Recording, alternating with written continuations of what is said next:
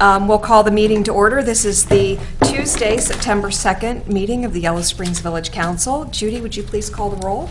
Yes. Winthrop. Here. Asplund. Yep. Sims. Here. Ausch. Here. McQueen. Here. Also present is Village Manager Patty Bates.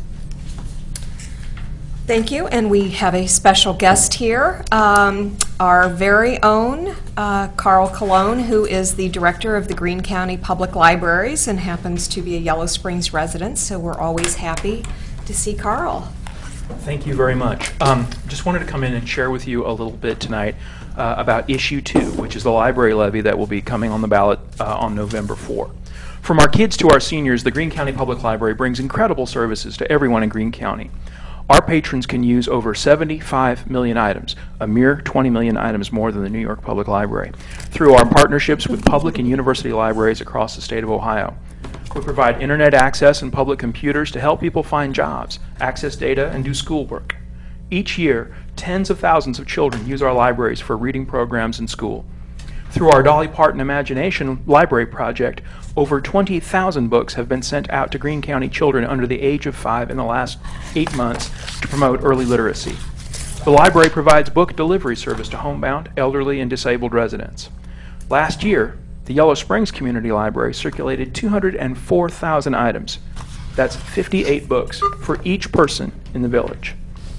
Recently, hundreds of residents across Greene County shared personal stories that demonstrate how public libraries add to our community. You can see these stories at www.thankfulforlibraries.com. Community support is vital to continue these programs.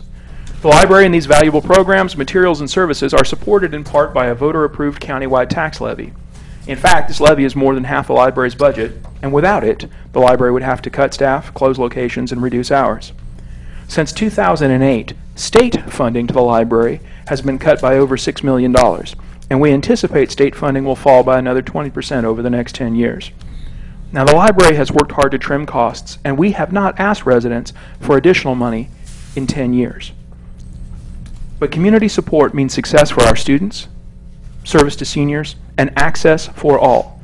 To continue to offer the books and programs, to continue to help children learn to read and succeed in school, to keep our materials up to date and maintain our services and staffing, the Library Board has asked the community to consider modestly increasing its local support this November. Issue 2 is a renewal of our existing 1 mil levy and a request for a small increase of 9/10 of a mil. The cost to property owners of this levy would be about $2.60 more a month for a $100,000 home. Now, we are always careful to make sure the community is informed about what is happening at the library, and we are going to levy at the earliest possible opportunity to make sure that the community can carefully consider its choice. Because of that, the levy won't actually go into effect until the current levy expires at the end of 2015. This is the kind of long-range planning approach that the community expects from us, and we are honored and humbled that groups from the Dayton Area Board of Realtors, Fairborn and Xenia Chambers of Commerce, and Greene County Health Coalition have chosen to endorse our levy because of our decades-long record of responsible service to our community. If you have questions, I've given you all a handout that has factual information. You can go by our website, www.stronglibraries.com, to learn more about the levy, or you can drop by the library's website and email me from there. That's all I have. If you have any questions for me, I would be delighted to answer them. And mostly I want to thank you for this opportunity again to share this information. Thanks, Carl. If you would just leave the extra flyers, if you don't mind. Judy could probably... I don't mind a bit. Good. Well, I think how this community feels about our library is pretty well known, and I will say that I actually have served on the library levy committee, and so it's great to work with other people in Greene County and to see that it's not just in Yellow Springs. Greene County Library, a great group of folks who have been supporting the library levy and the library. So I think this levy probably bodes, hopefully things bode well for the levy. It is, I mean, we all know that all the local government funds have been cut and everybody's trying to make do, but we're all also looking at levies and additional revenue sources. So it's understandable that the library was forced into this situation. So. Well, I appreciate that, and forced is exactly the right word. We've waited as long as we can. We're in a situation now where we are using reserve funds to operate the library, and so we're not trying to be all scary or anything, but just to be very honest with the community about the situation in which we find ourselves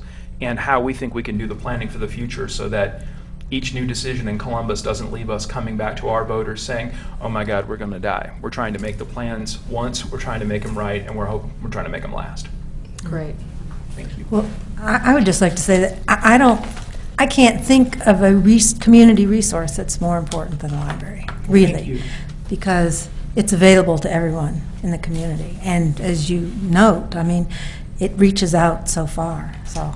Thank you very much. We are honored to be able to serve the entire range of our community. It's a very special privilege that we enjoy, and we're glad that that Yellow Springs has supported us so well. We're very grateful to all of Greene County. It's part of why Greene County was named by the Smithsonian Institution one of the 20 smartest communities in America, because our per capita public library use is the highest, in the 20 highest in the country for communities of over 100,000.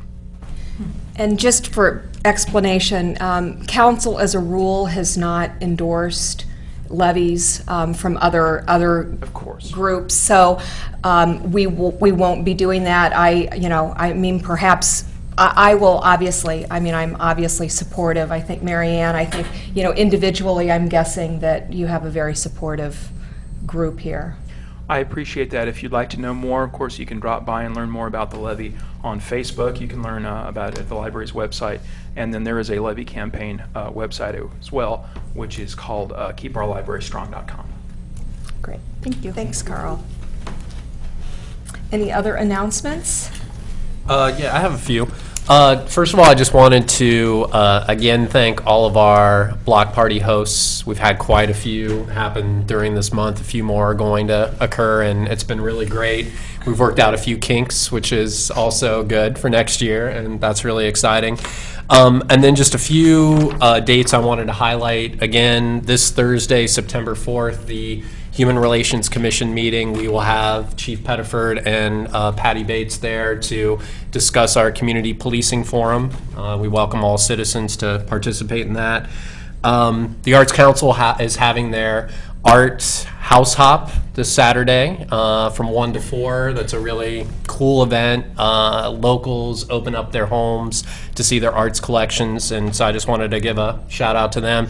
And then I wanted to mention that next Wednesday, the 10th, the Public Art Commission meeting, again, we will be reviewing the street musician agreement, and we hope that we have local buskers and anyone else that wants to participate in that discussion, 7 p.m. in the Arts Room.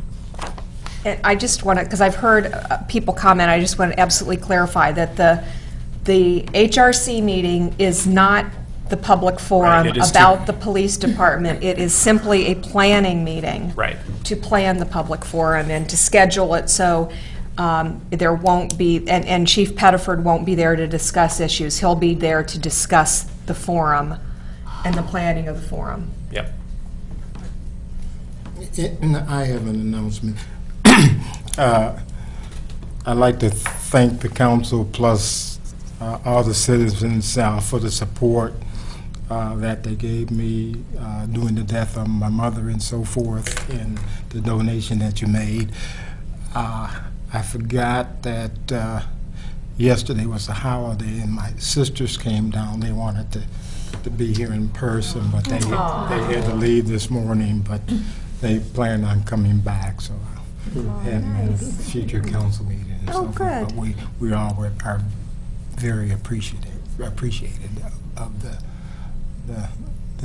warmness of the community. And it's nice to, I grew up in a small community, and it's nice to have lived in a small community, because it seems like small communities are more considerate and more sincere when they pass on their feelings and so forth when you have a loss of a loved one. So again, the family and myself are very appreciative of it.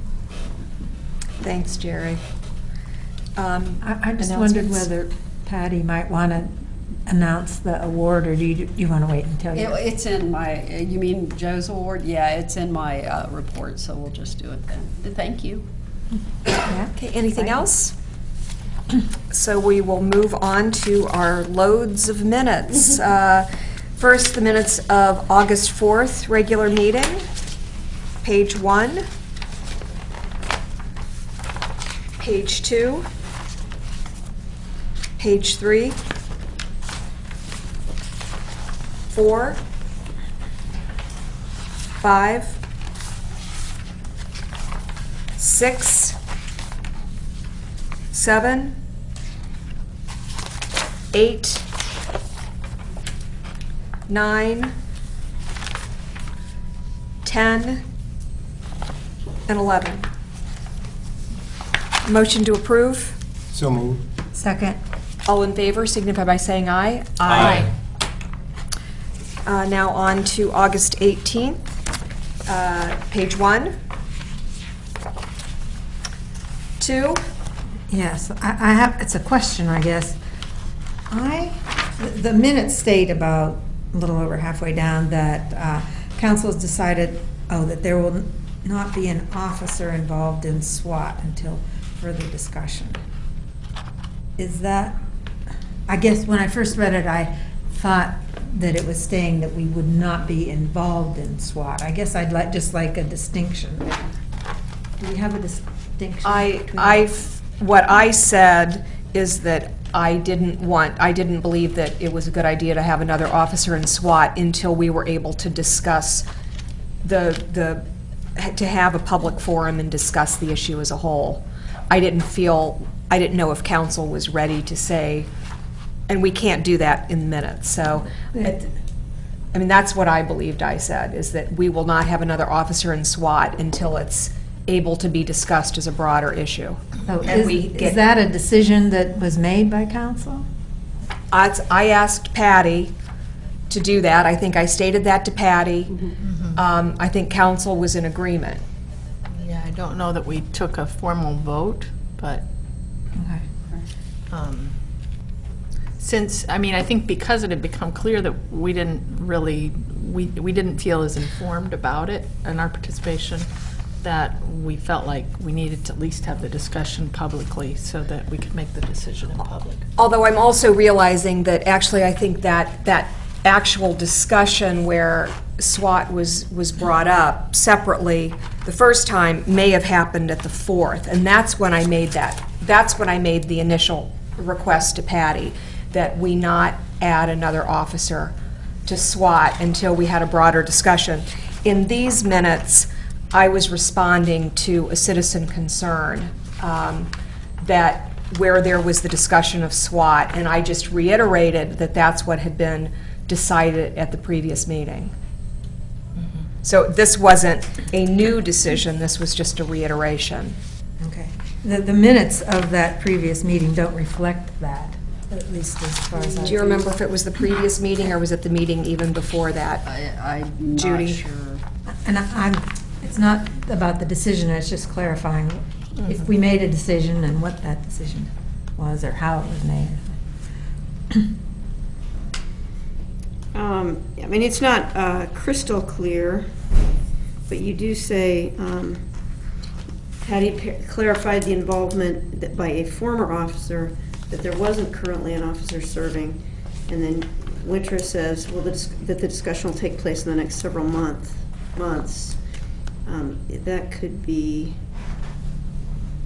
clarified, I guess, to say, I mean, I can go back through and see if you actually said, Patty, let's not put an officer on until the discussion takes place, because I mean, I know that happened at some point. And, yeah, I mean, it was in the previous meeting, it was in the August 4th meeting that, in the citizens' concerns, that discussion took place.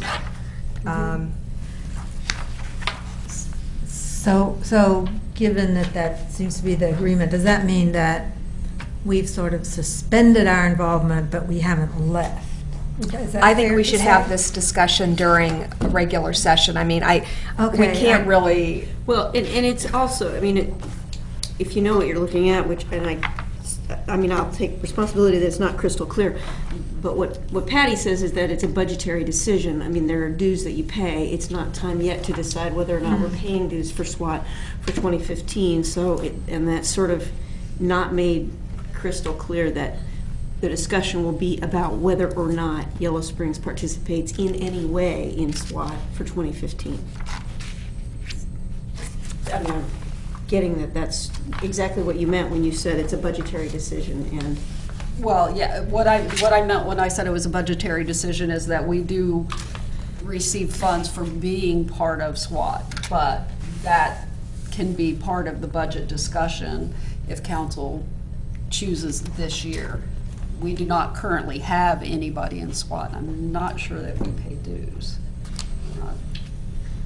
you know what, you're right. Yeah. That's, I'm sorry, I'm yeah. confusing it with the task force. So Yeah, we do I not can- currently have someone in SWAT, and when council is discussing the budget, they can take into consideration what we may or may not realize as, money coming in from being part of that. But at this point, we don't have anybody in SWAT. So do you want, are you contesting the minutes? That's my question. Are you? I was trying to understand the minutes and what they reflect, whether we all have the same understanding of the minutes and of whatever decision was made. So my understanding, regardless of what the minute is, that we don't have an officer and we're not going to have one until Council makes a decision. Okay. Page 3. Page 4. Oh, I have one comment.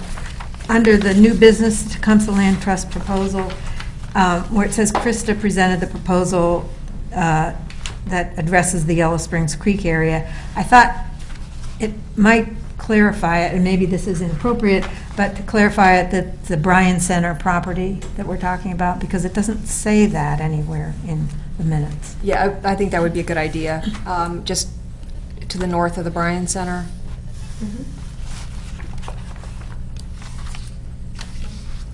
Page 5. Page 6.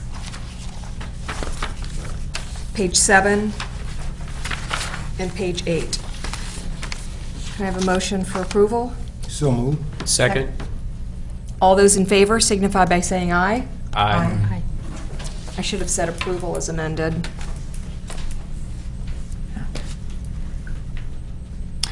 Okay, next is a review of the agenda, and there were a couple of, there was one resolution was added. Patty can explain that when we get to it. It is a reiteration of something from last meeting. And then there are amended resolutions 2014-44 and 2014-22 at the table. So if you would all take a look at those.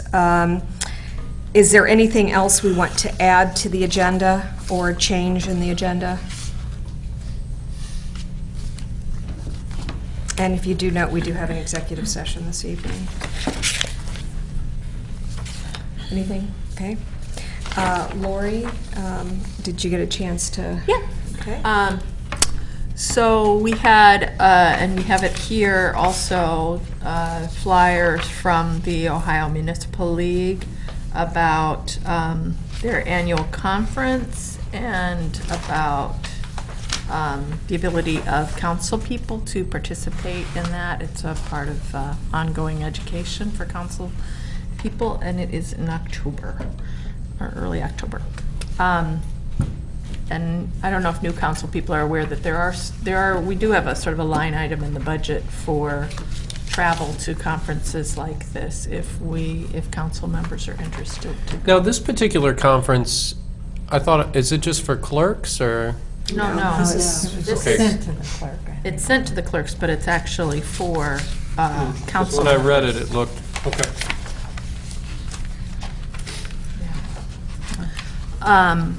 And then we had a letter or an email from Kate Hamilton, and it was her Yellow Springs newsletter to the editor from a couple weeks back, raising questions and concerns about policing philosophy and our participation in SWAT.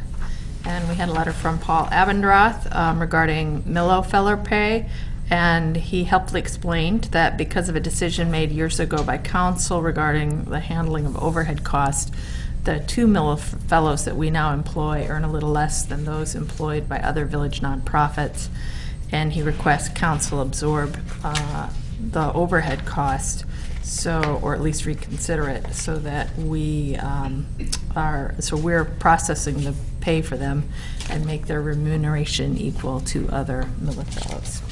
And I have a request that we either put that on the agenda for this meeting or next meeting. We'll actually have to discuss it tonight, and we can do that during my report if you Okay, want, because great. I need to sign the agreements and get them back to. Okay. Okay. The clerk of council, Judy, included the referendum ballot language, and the referendum petition drive was successful. And so we have the language that's included in our packets. You can look at exactly what will be on the ballot this fall. And it's basically going to, though, ask residents to vote yes if they want the village to fund the CB infrastructure, and vote no if they do not wish the village to fund this at this time. Thank you. Judy, I think I asked you to do this before, but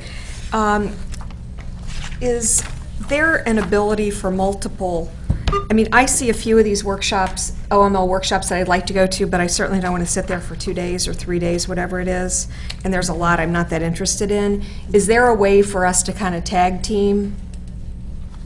Well, one thing is you can do just 1 days.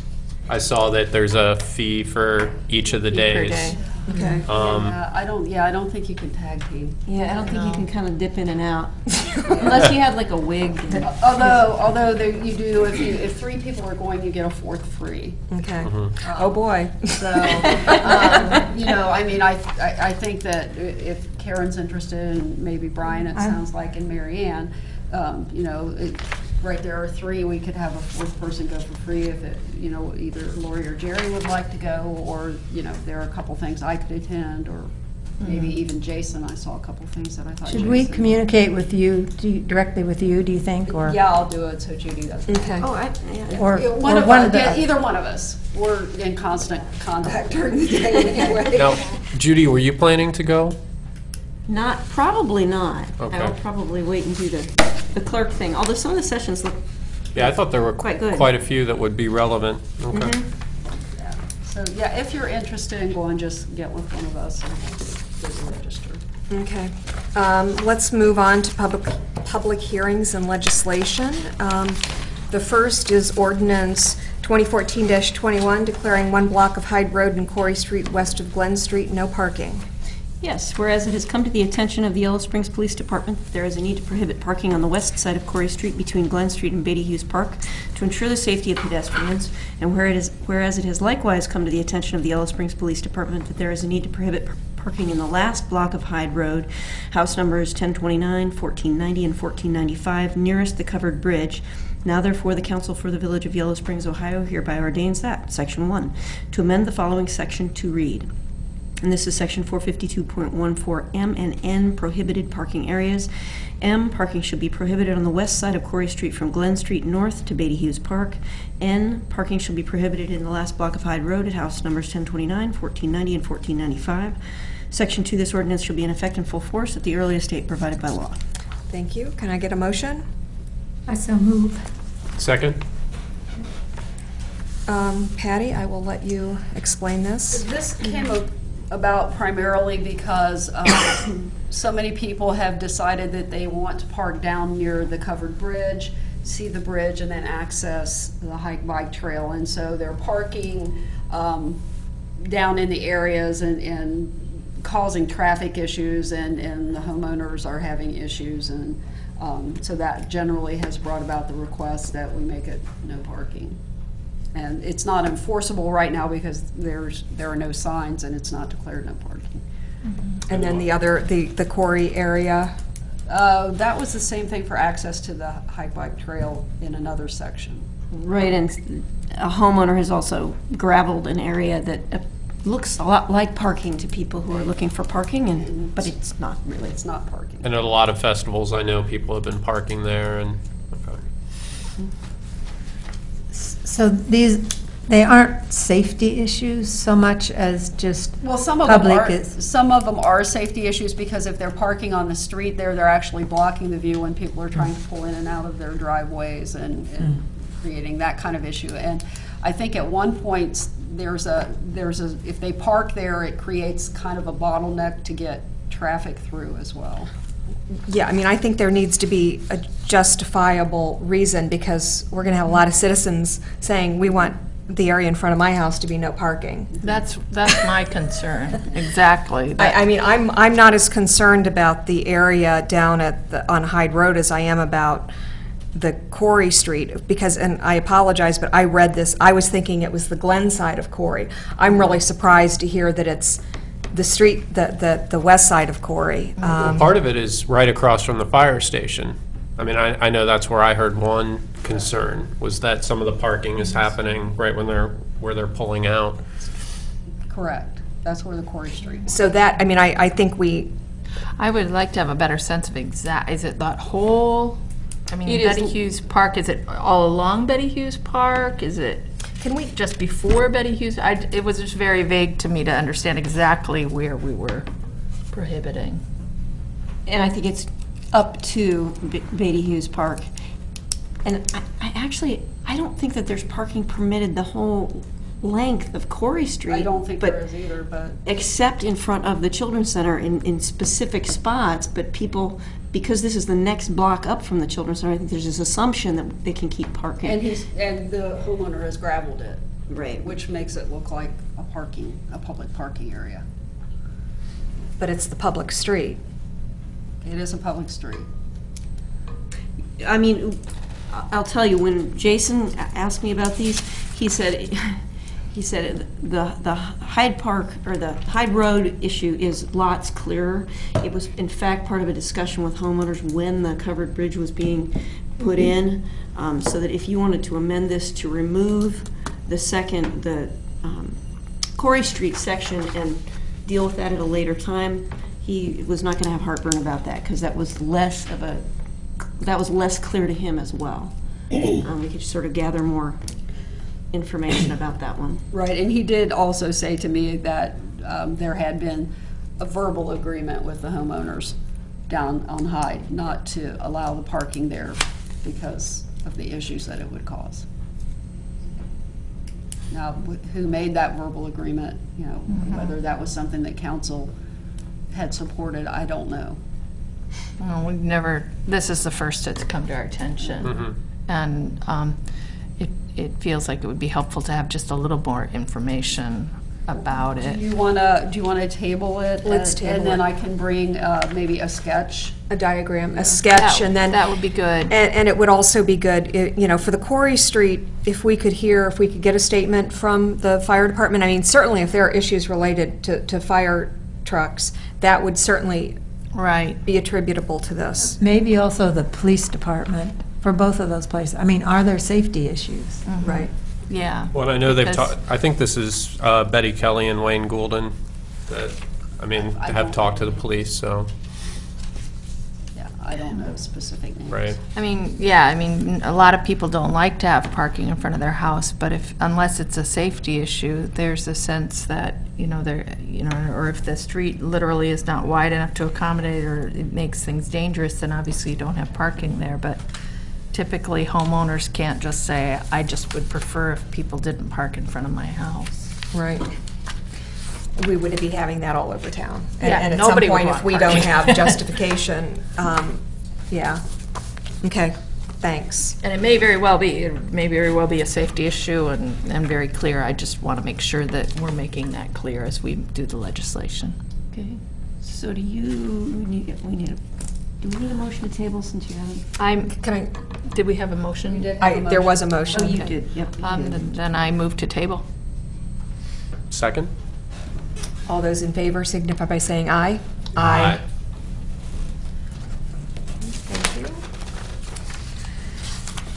Next is ordinance 2014-22, approving a one-time waiver of water and sewer fees as part of Antioch College Wellness Center preparation and declaring an emergency. Okay, and this is slightly amended from the version some folks had out on the table. The dollar amount has changed very slightly. Whereas the Village of Yellow Springs has received a request from the facilities manager at Antioch College for a one-time waiver of water and sewer fees related to the initial filling of the pool at the Antioch College Wellness Center facility. And whereas the Wellness Center will be open for both public and Antioch College student and staff use. And whereas it is beneficial for the health and welfare of our citizens for the Wellness Center to be available for their use at the lowest cost possible. Now therefore be it ordained by the Council of the Village of Yellow Springs, Ohio, that, Section 1, this council does hereby waive one time the fees for water and sewer to fill the pool at the Wellness Center. This represents an amount equal to $1,669.20 in value and savings to the college on this project. Section 2, this ordinance is hereby declared to be an emergency measure necessary to expedite a project that will benefit the public health and shall take effect immediately upon passage. Thank you. Can I have a motion? I move. Second. Okay. This was, I talked to folks at the college about this. It seems that we have been looking for ways to promote economic development. I consider this economic development, and one of the ways I think we can do it effectively for us, more cost effectively for us, is by using our utilities and our enterprise funds. And it seemed to me that, first of all, the sewer, we've talked about pools, when you're, there will not be water, or there will not be any sewer usage for that. So essentially what we're waiving, although I don't believe we have, I don't believe our ordinance allows us to waive sewer fees for swimming pools. But in this situation, we're looking at this as an economic development tool and support for the college, support for the Wellness Center, as they're working on their fundraising for the center. Okay. And it is an emergency because we felt it was, it would be nice to be in effect for their opening on Saturday. And if you don't, they'll have to pay that bill. Right, that's an even better reason, that's an even better, we don't want them to have to pay late fees. Okay, it is this, since this is an emergency ordinance, we will have a public hearing. Any comments from the public? You have to come up, Mr. Von Matheson, you have to come up to the front. Yeah. Hi, folks. You have to tell us who you are. Walter Von Matheson, and I showed up on the campus of Antioch College about 52 or 53 years ago, 1961. I think that this Wellness Center project is a fabulous example of the college and the community collaborating together. So we have reached out to a lot of different folks in the community asking for their support in different organizations like the Community Foundation and you folks. But the real person that needs to come up here and say a few words is the person that has the great passion. So, Monica.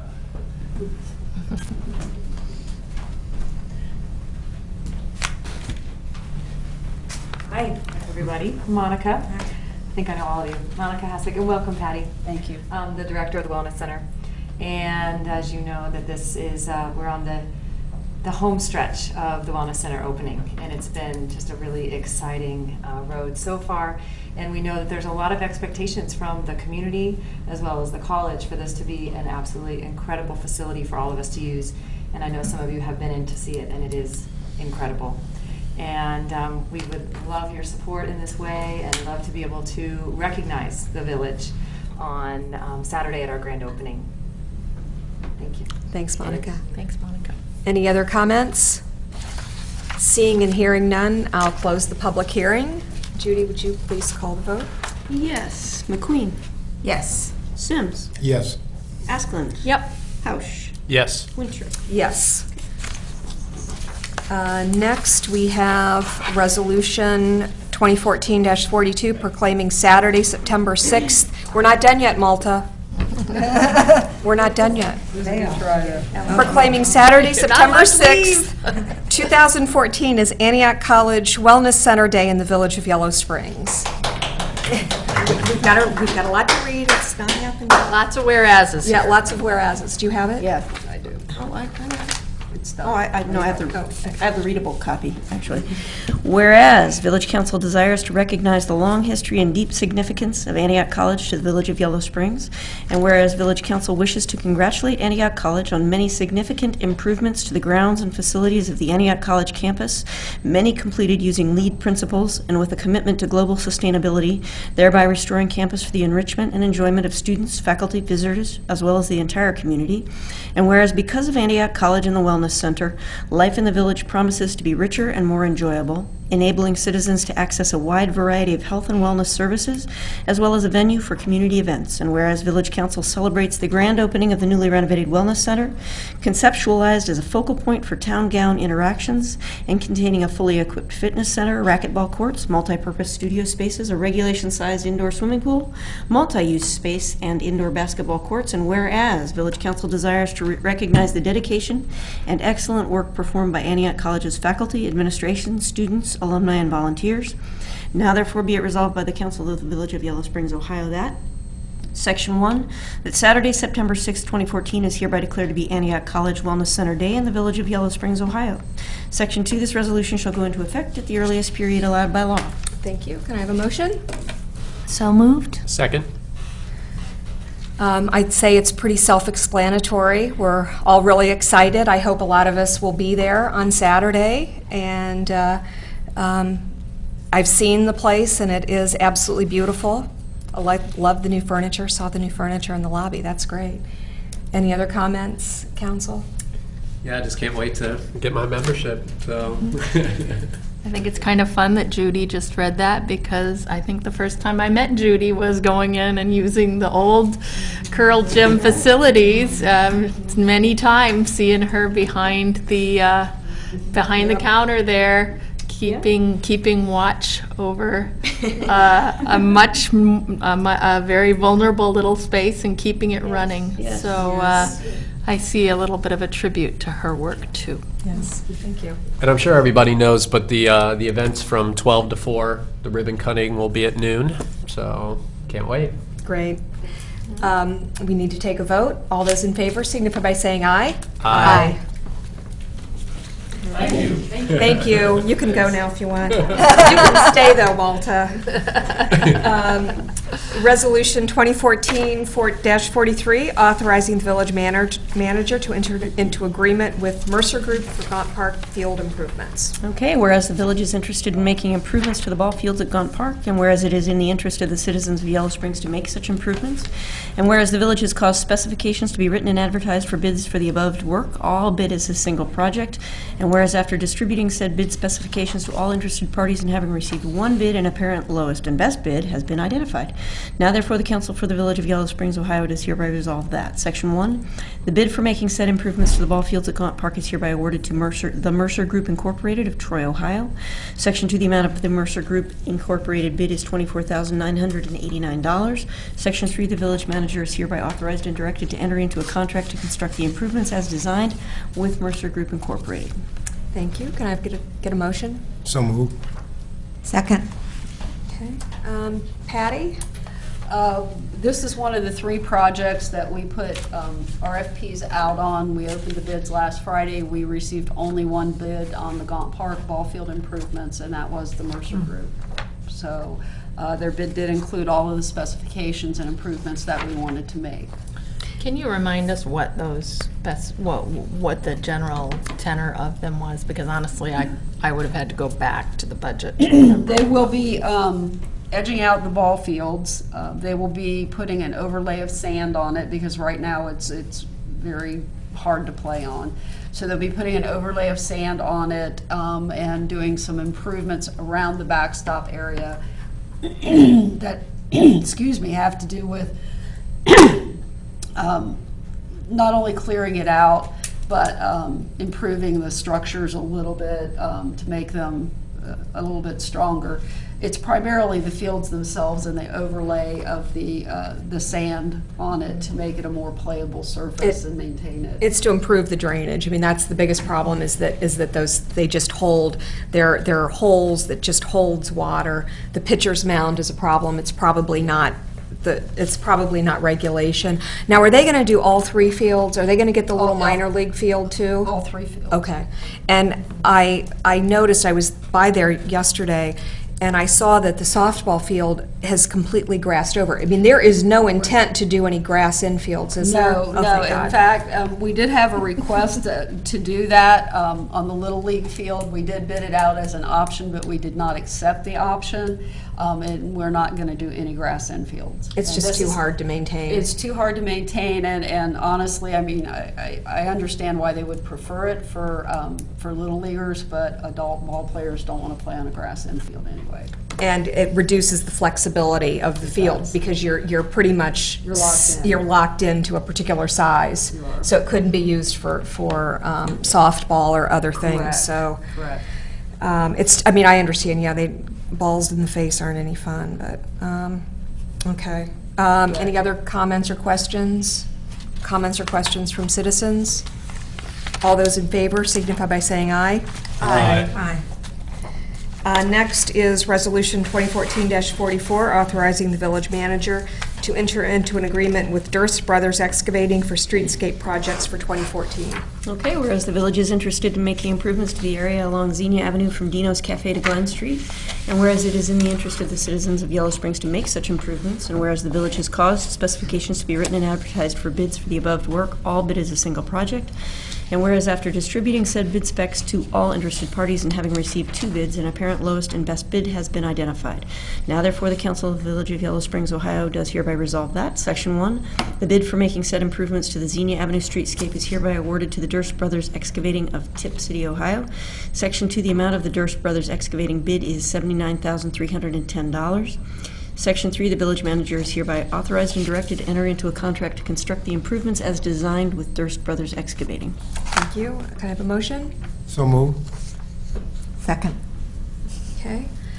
Patty? We did receive 2 bids for this project. One was Durst Brothers at the $79,000 bid. The other was from CNS Concrete Services at $125,000. And that was just a difference in quantity prices. So obviously Durst is the lowest and best on this one. And how does that compare with what we budgeted? I believe the budget was 150. I think the budget was, Significantly below what the budget was. okay. Does this include the trees? Yes. Did a decision get made about what kind of trees? Are you still thinking We're still about that? kind of kicking that around a little bit. The village will supply the trees and they'll plant the trees, just like the village did last time. We've been working with Nick and George over at the Glen and the Tree Committee, and we've come up with a list of several native trees that we're considering. The sassafras, I think there is a smaller oak in there. There are several on the list. Thanks. And just to be clear, this is just on the east side of Xenia, It is on the east side from Dino's to Glen Street. right?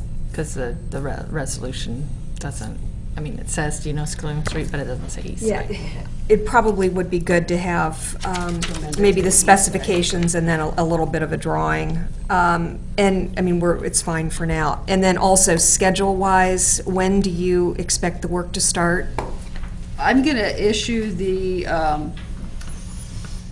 notice to proceed to be dated September the 9th. Whether they begin immediately or not is up to them. They know they have to be off the streets by the 4th of October. It can resume again after streetscape, and that everything has to be passable and safe. And do you know if their intent is to, say, do a complete section at a time, or are they going by trade? So they're going to do all the concrete sidewalk, and then they're going to come back and do... We haven't had the pre-construction Okay. meeting yet, but my thought would be that they would normally lay all the concrete at one time. The fact that they have to be out of there for that street period area. may change the way they Okay. do that. Maybe could Karen go to that Right. pre-construction? I would like to do that, and also, coordinate with the merchants. Obviously, that's always going to be an issue, Right, is and this- getting in and out. we were going to give them all notices as soon as we found out when they were going to start.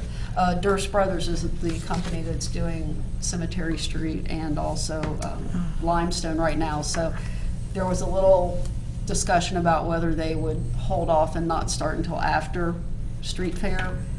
That may still be a possibility, depending on where the schedule falls. It's not what I would choose first, but And I'm kind of gathering with the scope of the work that it's possible that the Limestone Street water line project may not be done by Street Fair. no, that should still be done by Street. Okay. Yeah, that should still be done. We need to take a vote. Any other questions or comments, citizens or council?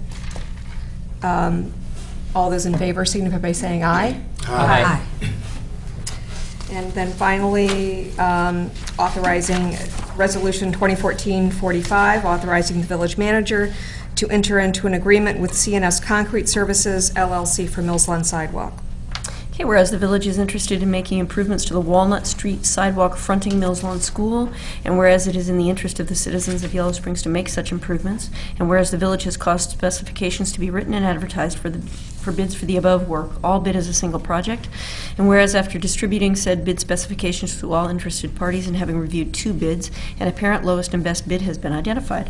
Now therefore the Council for the Village of Yellow Springs, Ohio does hereby resolve that, Section 1, the bid for making said improvements to the Mills Lawn sidewalks is hereby awarded to CNS Concrete Services LLC of Springfield, Ohio.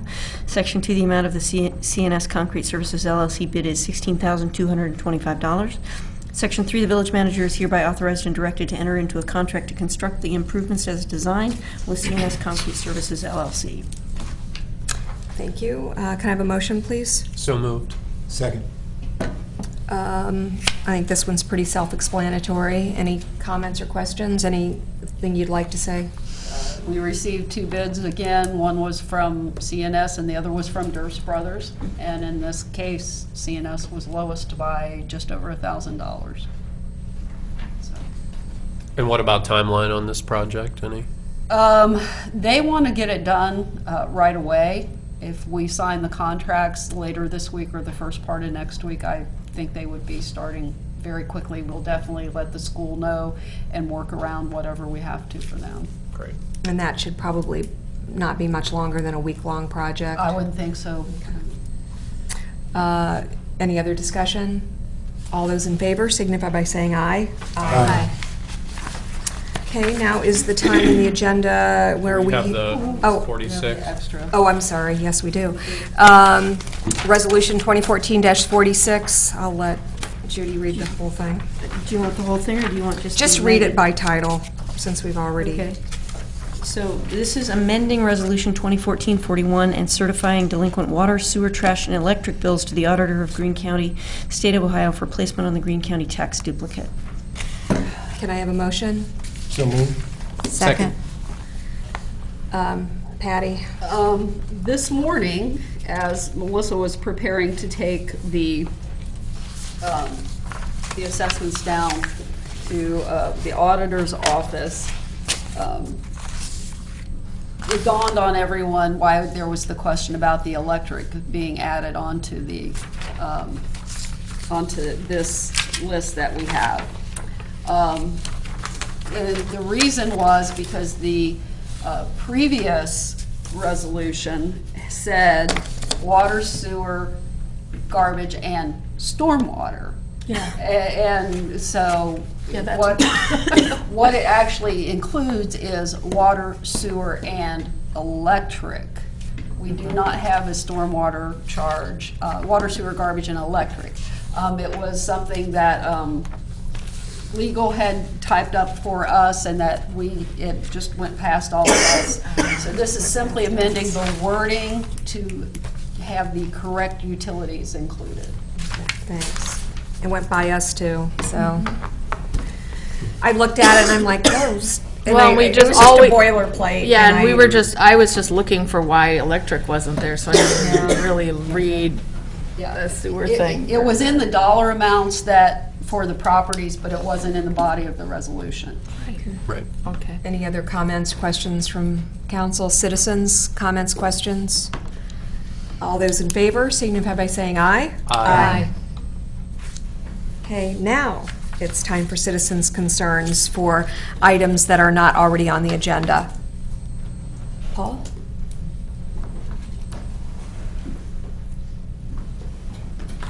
And state your name, and you have 3 minutes for comments. Paul Evendroth. This is related somewhat to an earlier item that you had on the agenda, and that is streets.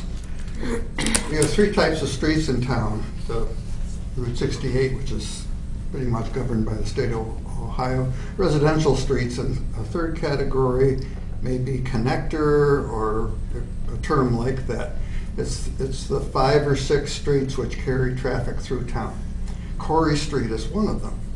Dayton Street, Limestone. yeah, you know which ones. I think you should mark a center line on each of those streets that don't have it, and mark parking such that cars parked on those streets do not force the vehicles to cross the double solid line. There's an area of Limestone Street near President where cars always park, and I've seen accidents almost happen there several times because you cannot go west on that street without crossing the double line. There are other places in town. And I think a rule like that or a policy would cover what you were talking about earlier with Corey Street. You really have an unusual thing in town. The eastbound lane of Dayton Street is no parking, except Sunday morning. So Sunday mornings, traffic has to cross the double solid line for a couple hours. There was a time when, before the double solid line, when those signs made sense. So you might consider that those signs are no longer appropriate, as an example of using that policy. Thank you. Thanks, Paul. Thanks. Any other citizen comments? Excuse me. Anything else? Seeing and hearing none, we'll bring it back to council. We'll move on to old business, or yes, special reports, we don't have any. We'll move on to old business. First up is the budget schedule, and Melissa first presented this a couple of meetings ago, and I think the only question we had was what time we wanted to do the meetings. Melissa feels that if we can start our meetings at 6, do the budget session prior to each of those meetings, then we still do have time if we need to schedule a special meeting, if we need to schedule a Saturday meeting after we do those initial sessions, we still do have time to do that. Is everybody available at 6 o'clock on those meetings? I think I can manage it. Patty, is there anything you wanted to add? No, that's exactly what Melissa said, that she felt that it could be accomplished the same way it was last year, starting at 6 for these meetings, and she thought that would be plenty of time, so. And will the supervisors be coming to? Okay. Thank you. That was easy. Next, we have an eGov update. I'm not honestly sure who's going to do that. Probably Judy or Brian. We're going to kind of tag team. Okay. So Judy, I'll let you. Okay, Ruth Ann and I kind of put this together. Village supervisors participated in these virtual meetings with the eGov website developers on August 20th, just to discuss web page content for each of the departments. The overall goal for those is that villagers and visitors can easily access the information about village utilities, streets, parks, pools, all of that kind of information in a very transparent, easy to maneuver way.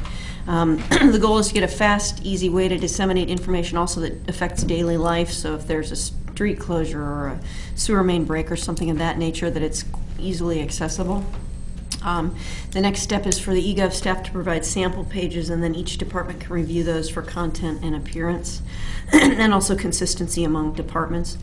And then I'll actually let you take it from there, because it's. Yeah, well, you're- I think Judy did a great job of summarizing, but I want to underscore that, part of the reason that we wanted to move to eGov when we talked about this way back when was that it allows our staff to directly update information. It's a lot more efficient. It gets as Judy emphasized, it gets out the information quickly. I think one of the most exciting pieces is the agenda builder tool, which allows both council's agenda and all our commissions. It builds it automatically based on whatever format the commission wants, and you can link documents to those particular topics. So for citizens, or for us, if we just want to access, the document that relates to eGov or that relates to whatever topic, we can grab that right away. We don't have to, citizens won't have to print out the whole packet. So I think that's really neat. So commissions will have that. Judy will be doing that for council. And the only other thing I wanted to say is, obviously, our users are citizens, so we certainly invite any feedback as we're in this development stage from residents or users about what they think would be helpful, because we have some time to get it to where we want it to be. Well, I think maybe we could, once they start actually building the site, maybe there's a way that we could allow people to have access and start to work on it, start to use it. I also added, they sent us a lot more information today. This something that we're talking about is having individual council pages. So there's just going to be a lot more pages, and it's very easy to build the page. And so we were thinking of, these are a couple of options. One would be just to have a single group council shot, have us identified very simply with name, email, phone number, whatever we want. The other alternative is to go a little bit farther. I think it would be nice to have the group shot, then with a little explanation of council, the council manager form of government, but then we could each have our own page where we would have more of a portrait. And then you can see in this, this was on the table. Yeah, you sorry. can see in this questionnaire, more of a bio, more of a history, a little bit more contact information. We don't have to decide now, just think about it. And, Patty is looking at doing the same thing with supervisors, and that's the other thing we're talking about. We will have more pictures of our staff, so people will know who's coming to their house to read their meter, or who's coming to fix the leak in the street out front. So it's really going to help, I think, connect the community and the citizens. And I'm just very excited about just how easy it's going to be to input. This is painful. I will tell you, this process of getting to it is painful, because they're asking us for all of this information, so it's a big download of information. These guys are spending a lot of time. Brian and I spent a couple of hours. I sent him a bunch of photographs, but it's, there's a lot of information that has to change hands and be migrated, so it's going to be a challenge. And you may have said, did you say are we scheduling a photographer to come? Yeah, I'm not haven't sure. yet, but we can, and we can certainly make it at a time that's, acceptable for all of the council members, even if it's, for an hour before the meeting, we kind of shuffle people in and out or something, maybe.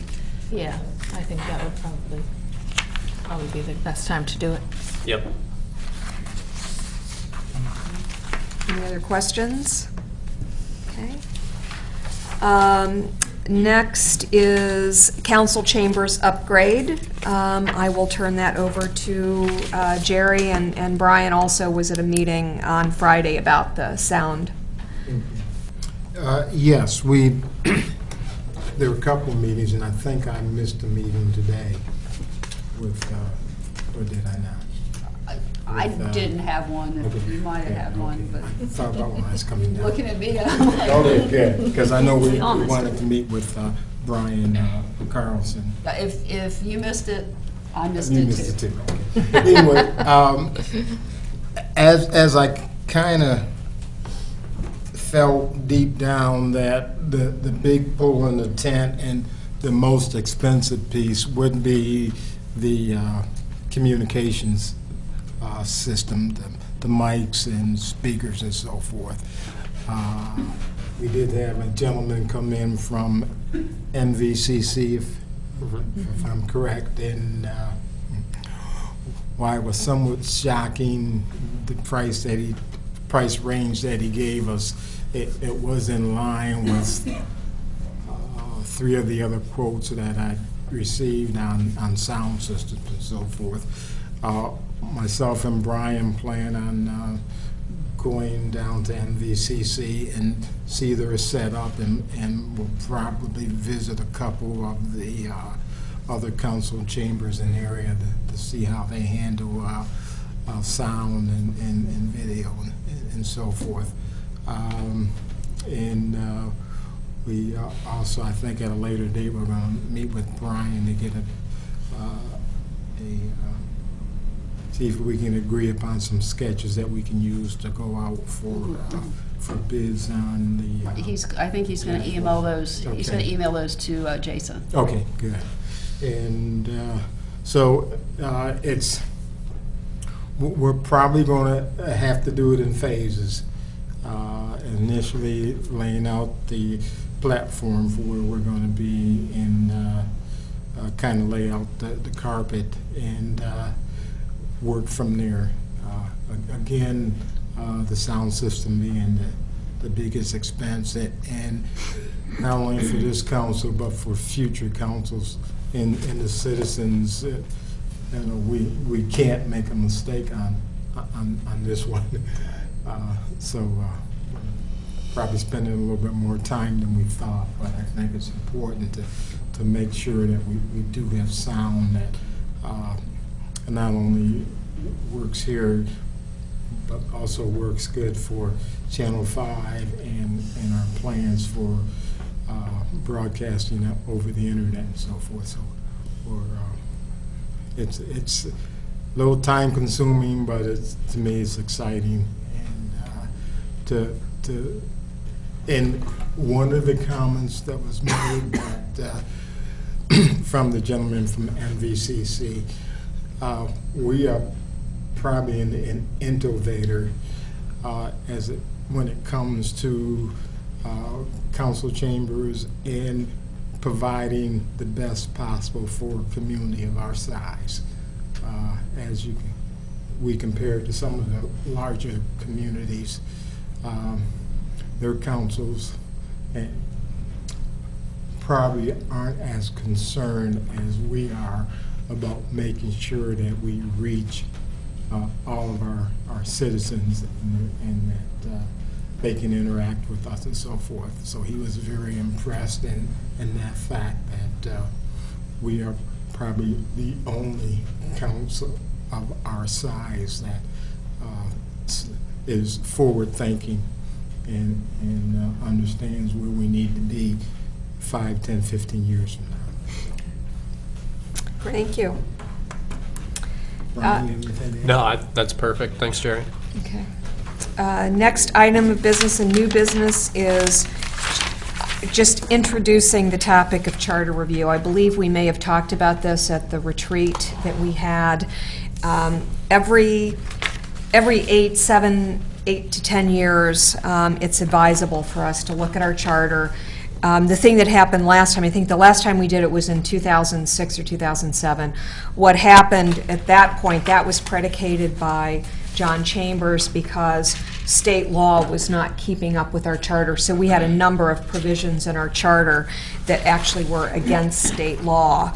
And then there are just other things that we may want to review that are covered by the charter. I mean, one thing that is up, I think, for discussion is one of the provisions in our charter is that we have a township representative on Planning Commission. The last time we actually had a charter review, that was recommended to be changed. And I think we may want to revisit that. So it's basically just looking at the charter that governs our how the village is governed, and we need to do it every few years. Judy and Patty laid out, just kind of the steps. The first thing we need to do is to get a commission together, a charter review commission. This needs to be a pretty specific and body. I mean, it's good to have people that are familiar with government, familiar with the law. So this would need to be a pretty specific commission. We need to decide on the size. It would also include, I would say, 1 to 2 council members. It will include the village solicitor, the manager. That's all beyond the clerk.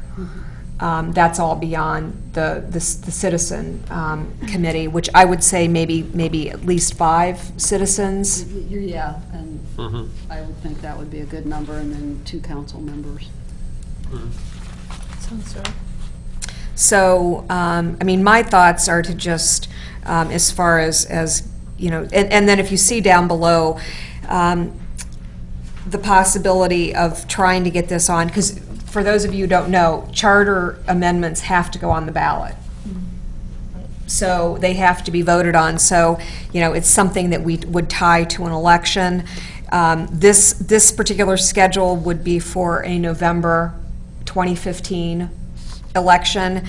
I think that makes some sense. These are some pretty significant changes. I think at first I was a little concerned that it would be during a council election year, but I don't think that's that important. I think making sure that it gets done with the council who proposed the amendments, I think, is more important. So I think getting it done by November, or getting it done by August so it can get onto the ballot for November, I think is important. So that's why I'd like to just ask Judy to put an ad in the paper, just requesting members for a charter review commission. Definitely. And then, so just to clarify, the third point here about an application for this process, so you guys are talking about an application that interested. Yeah, People would that's fill one out. of the methods that council can use. I think Judy had someone that emailed you, they actually have an application that they use for this. Yeah, I gathered some information from other clerks, and there are a few methods of going about this that, I mean, each community does it a little bit differently. Some communities have each council person actually select an individual for the committee. There are a couple who had specific applications, and I have examples of those. Well, could we combine the second and third option? So, you know, put out the, you know, advertisement, but also have an application?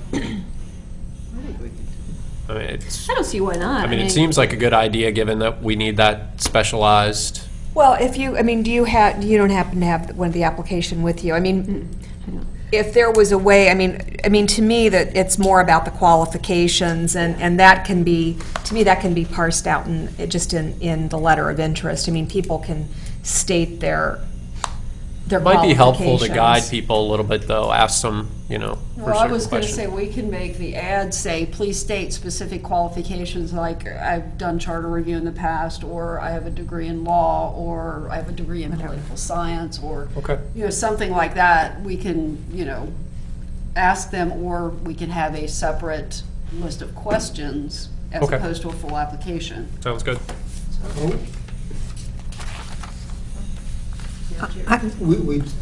I read here another method is letters of interest and qualifications. Do we have specific qualifications that we want from the individuals that to have? Or- The charter has, the charter is very mute on the point of exactly how to go about this. So if council wants to come up with a list of, you know, we would like the people to have been a resident of the village for X period of time, we would like them to have an associate's degree or higher, you know, whatever. If you want to have that in the ad that goes out, we can certainly do that. The only reason I bring that up, because, you know, you got two here, and one's got this and one's got that, and someone says, well, how did you pick? And, Right. you know. Yeah. But we're also, I mean, that's kind of the situation we're in for all of our commissions, though. But I think this one's a little bit more important. Well, it's, Because it, you know, whatever we do has to go on a ballot for voters, What- if I understand. Yeah, so. I mean, each council member could perhaps send some suggestions to either Judy or myself. We can draft something and bring it to the next meeting for review and put it in after that. I think we have time to do that. As far as suggestions for requirements or? Correct. Okay. Could, Judy, could you send out one or more of these Yeah. samples of the Applications. qualification? And then everyone can forward a list to Judy and myself, and we'll put our heads together and draft something and put So it then in. we'll have it at the next meeting. Oh, I think that's more great. than enough time, yeah. And that's you might great. want to set too, like a minimum and a maximum, because if you find that you have 3 very qualified candidates and you might have 12 others, but you don't feel that they're really qualified, that you don't state, we've got to have 5 people or we don't move forward, just some language to that effect, but Patty and I can work on that. Okay, Yeah, okay. I agree. Because the charter doesn't even specify how big the committee, The charter doesn't- specifies that there has to be a commission? The charter, the amendment section of the charter says there has to be a commission to review the charter and make the recommendations to go to the vote. But it doesn't. That's give any- essentially all it says. Okay, great. Okay. Managers report? All right, the first thing is a fun thing. Over here, you will see Joe's award. Joe is very proud of this award, and he should be. Yes. They have done an incredible job maintaining safety out at the water reclamation facility, and this is actually a pretty big deal. It is a national award, and one per state is given out every year. And this year, our facility and our crew Wow. was chosen to receive this for the state of Ohio. And That's really amazing. so it is I wish over Joe here. was It's a here. very nice award, and it was given at the banquet last Thursday night, and Joe is very, very excited about it. So you might want to, if you get a chance, congratulate Joe and his team out there on that wonderful safety record that they have maintained. Because I mean, that saves us as a village a lot of money in premiums and all that, and to have this recognition is pretty incredible. Should we do something public? I mean, Yeah, it at a feels meeting? it feels like it, and definitely a letter to them, Mm-hmm. you know, sort of saying. I'm sure that Joe and maybe his crew would be happy to Oh, I'd come. love for them to come. Maybe we can work it into the next meeting. Yeah, All right, some excellent. kind of a, Yeah. Okay. maybe involve the mayor. We are still working on the alternatives for the trash cans. We're going to bring some, I've spoken with Beth Beth and Katie. Holyoke and Katie, is it Seidel. Seidel. And they are going to present a proposal that I'm going to take to the Public Arts Commission along with some other alternatives on new trash cans or the comparison to the liners, and then the Public Arts Commission will be making a recommendation to council. I did ask Jason Hamby to go ahead and install the flow-through device out at the Glass Farm. We're going to move forward with that. I don't, unless he did it today, I don't think he's gotten it done, because I just told him that last Thursday, was it, I think, Mary Ann? The day that I spoke to you about? I'm not sure what day I think it was Thursday, and I know he didn't get it done Friday.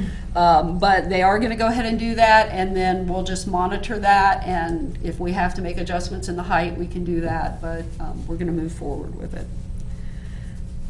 We went over the electric.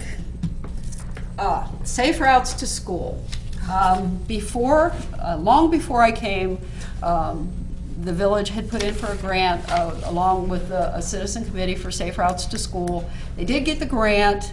There have been some issues working through the grant with ODOT, and the dollar amount's gotten pared down quite a bit. I spoke to ODOT and got them to actually commit a little bit more money. And we're going to be doing some sidewalks. Yes, Lori, more money. Hurrah for you, thank you. We're actually going to go to a meeting at ODOT, Jason and I, on the 17th of September. They are going to be installing sidewalks along the south side of Yellow Springs Fairfield from Fair Acres to Winter Street. Is it Winter Street? Fair Acres to. Yes, Winter Street. If you go east 2 streets, that's Winter Street, right? And then down Winter Street, to where the sidewalk currently exists on Pleasant, at Pleasant, just south of Pleasant. They're going to connect that whole thing. And the village is going to do a small section from Fair Acres west to King Street. So there will be a sidewalk from King Street down to Winter and then down Winter to connect to Pleasant, at Pleasant. And that is going to get done with that money. ODOT has actually committed a little bit more money to make the whole Winter Street thing connect. And that's going to be on the south side also. It'll be on the south side of Yellow Springs Fairfield to Winter Street, and then it'll be on the east side of Winter down to Pleasant. I think it's just No, north I'm of talking Pleasant. about from Fair Acres up to King Street. It'll be connected to where ODOT starts theirs. We're gonna just take it to the corner, not to, is that Stafford? That's Stafford. It's like a half a block. Oh, okay, Stafford. Oh, So I was, Stafford. okay, I thought you were going the Yeah. other. No, we're way. just taking it to the Okay. corner, because they're starting kind of in the middle. Right, of because that. there's that crosswalk at Fair Acres. Right, that's so- where ODOT's starting. Right. And we're gonna take it from there to Stafford, to the corner, so that that whole block will be done. So is there going to be signage then? I mean, are there going to be There's lighted crosswalks and? We're still discussing the signage with ODOT. We want it to be something that definitely catches people's eye, so that they are aware that, number one, there are 2 crosswalks, or, there's a crosswalk there, and number 2, that, we want it to be just very visible. But we've had a couple of different discussions about whether it's going to be a lighted one, or ODOT has some new ones and they're not lighted, but they're a different shape. They're like a long rectangular shape, and they tend to be, for some reason, more visible than the great big ones. So that's something that we're still in discussions with, and we're working with the Safe Routes to School Committee on that. And that's taking all of our money? Actually, we don't have to put in any money except for our little stretch from Fair Acres to Stafford. I mean, there were, the sights of what all was going to be done at one point with Right. that money was huge. Right, so- well, ODOT is going to do all of that on ODOT money. Okay, And then we're going to cool. take our money and do some preliminary engineering for the Limestone Street section to apply in January for another grant. Okay, great. And the last thing that we have to discuss is the Miller Well, Fellow. I'm sorry, just before, so the sidewalks that we're talking about for Phase 1, Mm-hmm. that's still going to happen next year, or, I'm hoping that they get them in this fall. really? Mm-hmm. Great. Yeah, because the ODOT wants to get the project done because they want me to stop bothering them. Okay. But yes, I'm hoping it gets done this fall. The Miller Fellows, you have Paul's letter, and essentially, when the village took on Miller Fellow the first time, the agreement was that it not cost the village anything. And to that end, not only the students' portion of PERS comes out of their check, but the village portion of PERS comes out of their check, which PERS being the retirement system. The student can apply to get their portion back. They can take that out, but they don't get the village portion. So essentially, by taking the village portion out of their check, it's reducing their overall hourly wage. Paul came to me and asked if that could be altered. Since it was a decision of council originally, it needs to be a decision of council to alter it. It would cost, now that we have 2 Miller Fellows, because we have one for the PAC For HRC. and one for HRC, it's about $250 a year per student.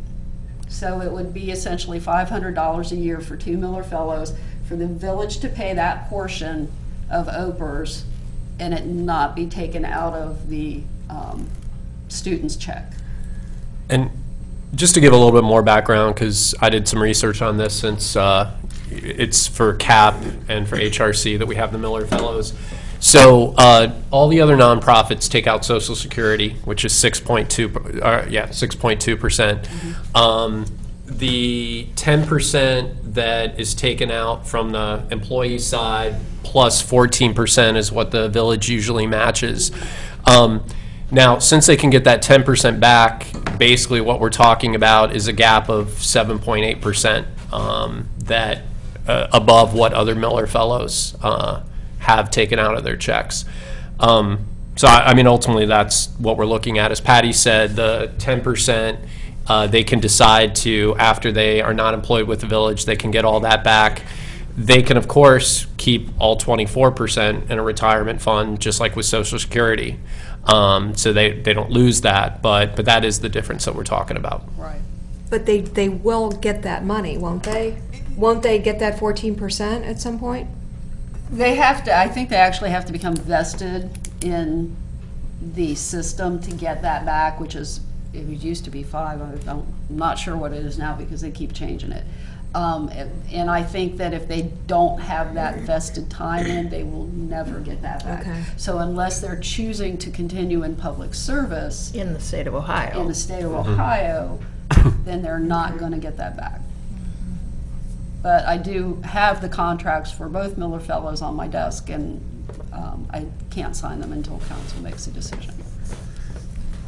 Well, I would be in favor of doing whatever we need to do so that our Miller Fellows get the same benefits that others. And if it's $500 for two, that $250 is going to make a lot more difference to those students than it is to our budget. And we get a lot of value out of the students.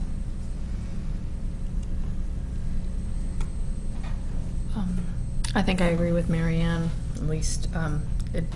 This is the kind of thing, I wasn't sure we were going to be voting on this. And normally I would say I like to think about it, but I also don't want to delay their paycheck. So I would endorse what Mary Ann just said. I guess specifically, I would want it to be that 7.8% that makes them equal to. I don't think you're going to be able to do that. Really? Yeah, just because it's going to be an accounting nightmare to try to figure that out. Okay. Because the system automatically withholds what we tell it to as a whole.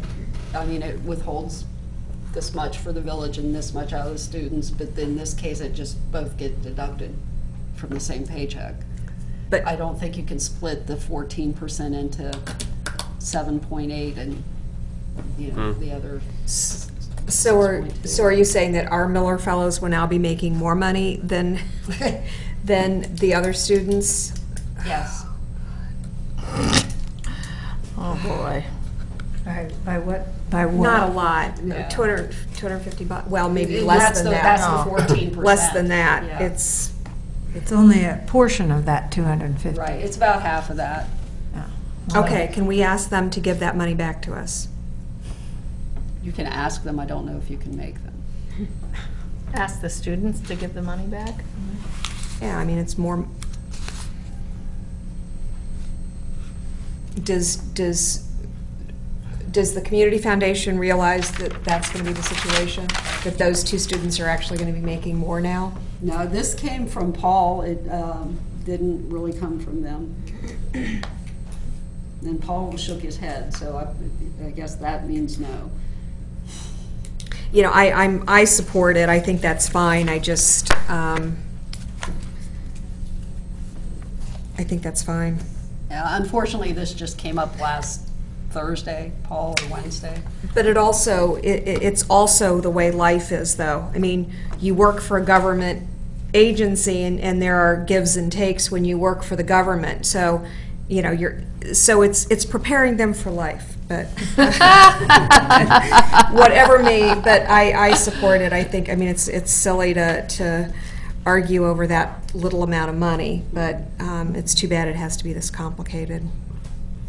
And just to clarify, we cannot, unlike elected officials who can choose Social Security, we cannot choose that for our interns. So they have to be under PERS.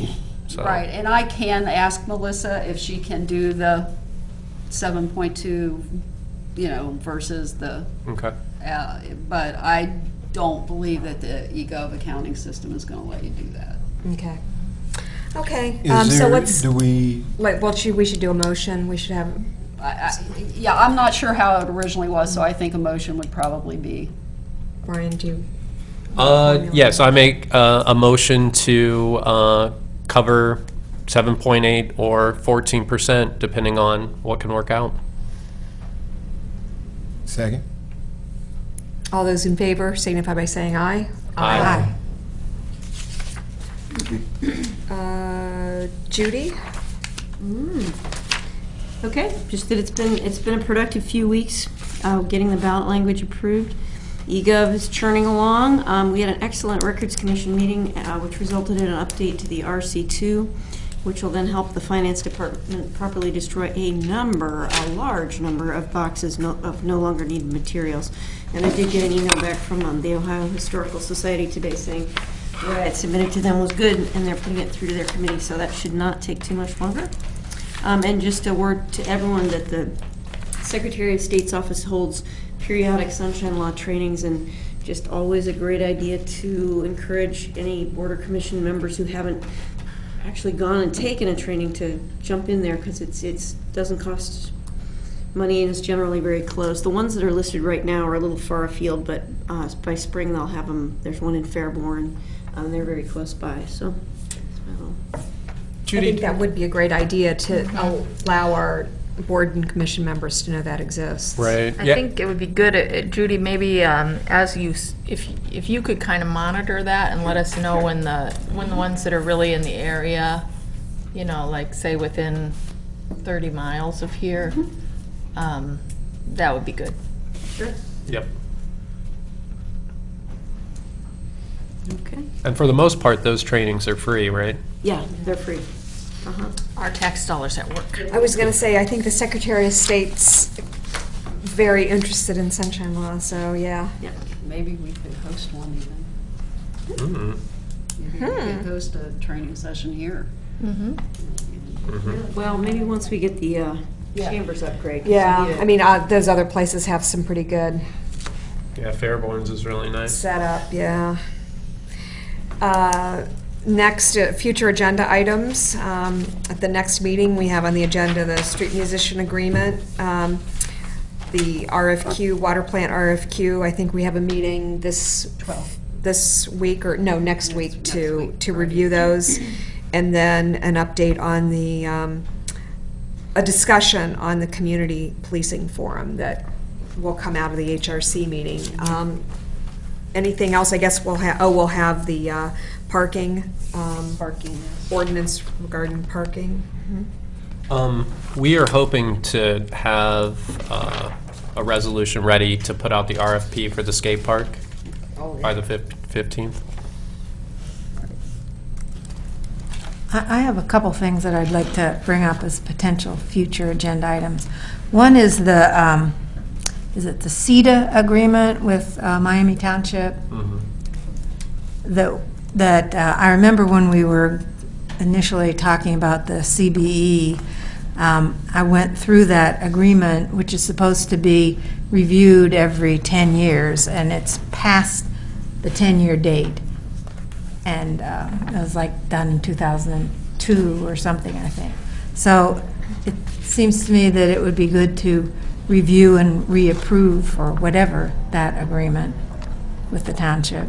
Well, yeah, I mean, it seems like maybe if we could maybe have a discussion and then have a meeting with the township. I mean, we haven't had a meeting with the township in a couple of years. So we would have to have a joint meeting in order to have the discussion. And we might be able to also bring in the school board. I guess we're on our goals. That's one of the things listed is to have a meeting with all three. And I mean, that CETA does kind of relate to the schools.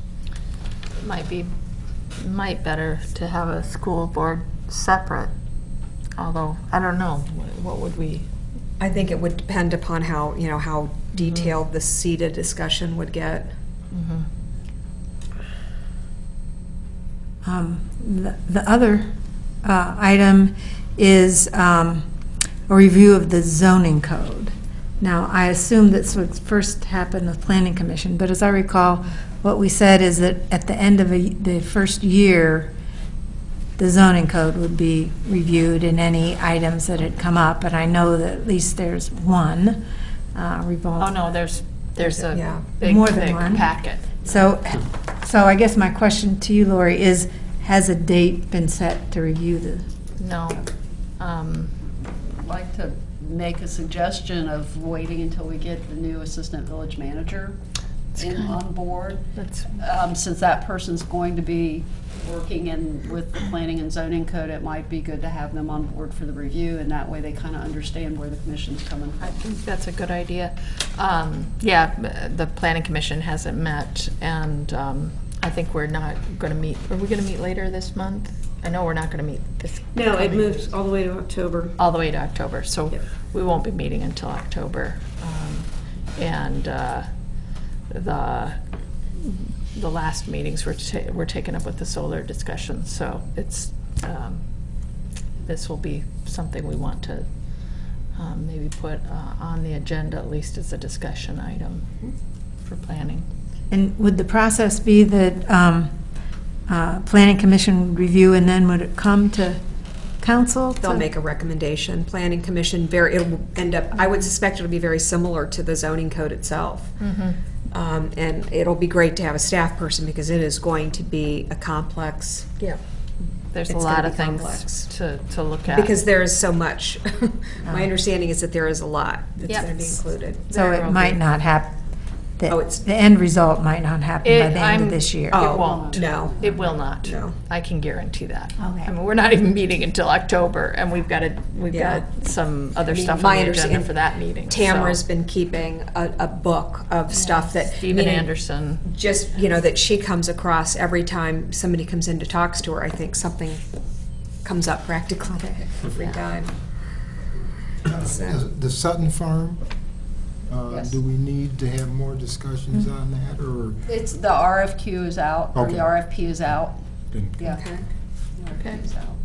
And did you want to put something on to maybe give a little shout out to Joe? Oh, yes, Wade yes, and yes, folks? yes. Should we do a resolution? Can we write a nice resolution? Sure. Sure. Would it be appropriate to have the mayor do something? I don't know if it's that kind of a thing. It's in that often, but. I think council could. I think it's just more appropriate for council, yeah. Because they're our employees. Okay. Yeah, Joe Bates, okay. Well, I'll work on that with Judy and Patty. Okay, anything else? And then our first meeting in October, we start the budget, so that's gonna take up some time too, so. Okay, Maybe for the Joe thing, maybe some artists in town would be willing to help brainstorm on something. to do a little mural or something? I don't know. He's done so much to make it colorful out there. I don't know. I just. Well, you know what would be, just having somebody do a, well, hi, Joe. Talking Don't about a surprise for you. We're trying to plan a surprise in a public meeting. Stop the computer, don't watch. Yeah, I thought, well, We'll figure something. yeah. Okay. Cool. Well, Okay. yeah, I'd be willing to talk to some folks. Maybe something that highlights just how cool the water treatment plant looks. So, Well, we have a lovely. I know, we got the nice aerial view there. right. The aerial view doesn't quite do it It justice. doesn't really. No. Okay. Okay, we have an executive session. If I could get a motion to go into executive session regarding the hiring of a public official. I move. Second. Okay, Wintram, Yes. Asklund, Yep. Sims, Yes. Tausch, Yes. McQueen. Yes. Could we have a quick break between? We can. Awesome. We can even have a little bit longer break. The schedule is looking